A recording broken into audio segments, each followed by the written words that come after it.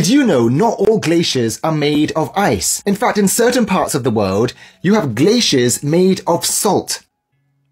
You heard that right.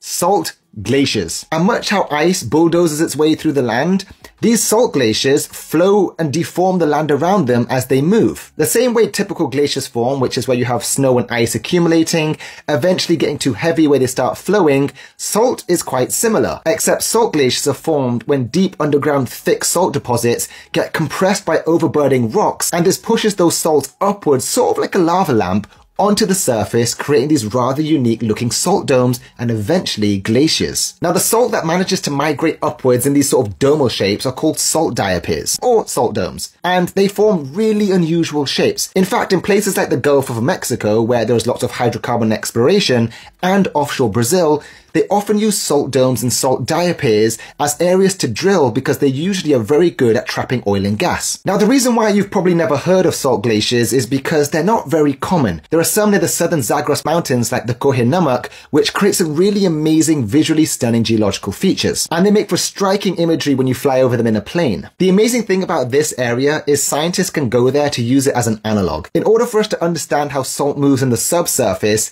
these areas are prime examples of what happens and how they move. It's a lot easier to study salt tectonics on land than it is under the sea, which might be kilometers underwater. They also get nicely preserved in Iran because Iran is a very hot and arid place, which means there's limited precipitation or rainfall, therefore preserving these glaciers, because when it does rain, the salt dissolves very quickly and often you get brine pools or ephemeral lakes. And these are short-lived until they get evaporated and they disappear altogether and more salt is left behind in a different area. But yeah, there's salt glaciers for you. If you enjoyed this video, like, comment, share, follow, and I'll see you in the next one.